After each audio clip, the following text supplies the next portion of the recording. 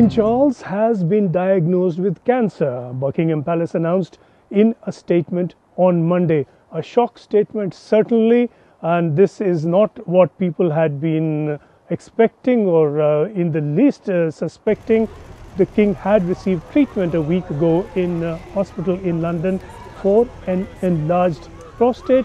He was in hospital very briefly and discharged, and he was seen leaving the hospital smiling and in good shape. But this now has turned out to be an unexpected announcement.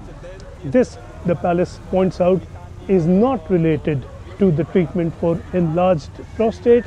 The palace says that this condition was seen and spotted during the course of that treatment but is not related to it, and the palace has been emphatic in pointing out that this is not prostate cancer.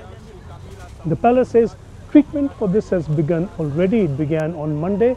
The King will be taking regular treatment as an outpatient at a London centre, and the palace has appealed for respect for his privacy as he goes about seeking the treatment that is being handed out and is being planned out for the King. The palace has also said that a number of the King's engagements due over the next few days will inevitably be postponed, and the palace says the King apologized to all those who would be disappointed or inconvenienced as a result. But the palace says the King will be continuing with a number of his duties, and that will include signing papers and considering matters that are brought to him, matters other than an interface with the public. That is not likely in the near future as he seeks his treatment. In the meanwhile, the palace says Her Majesty the Queen will be continuing with her regular course of public engagements. Clearly, this is not a time for estrangements among those who have been estranged.